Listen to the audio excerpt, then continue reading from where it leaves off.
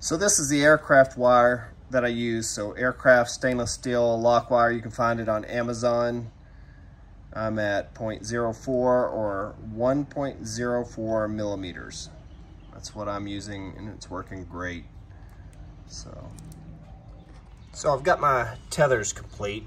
I've got the gas tank tethered here. I've also got another tether so that if it twists and comes unbolted, we've got it at different angles or different axis of rotation.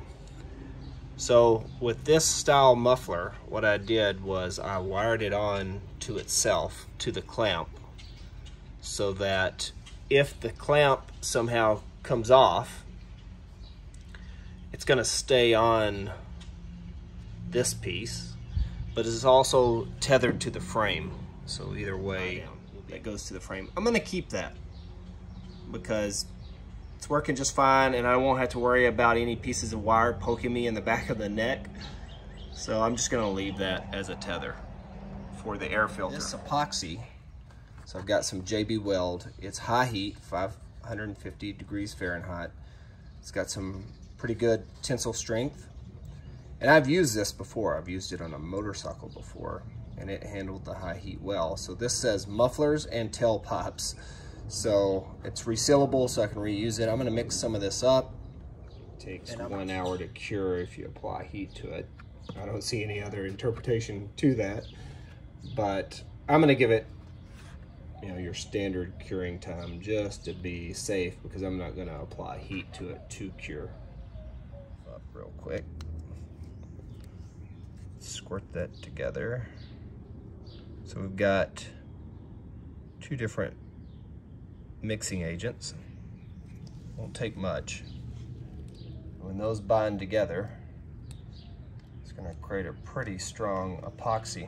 Like I said, I've used this before, and it'll be the simplest way to put this together. So I want to blend this together until it's nice and gray. All right, that's pretty good right there. So it's got some set time. Got a limited amount of time that you can use this before it starts to set. Okay, so I decided to go ahead and JB Weld another nut on there. Right side muffler with this right side muffler, they're identical. And we'll get it all tethered down. And so with this style muffler, I went ahead and went with the tethering system with the JB Weld, the high heat JB Weld, with this one as well. So just like I did on the top one, let it cure. I went ahead and went 24 hours, and I wired it to the frame so that if it comes detached, it can't go into the prop. So this is the nut that I used the high heat JB Weld on. So it's the same as what I did on the other muffler, and it's going to be tied to the weld. That's the only one I have left. I'm letting it finish cure. Once the curing process finishes on this one, I'm going to go ahead and wire it to the frame, but I'm going to go ahead and end the video with this.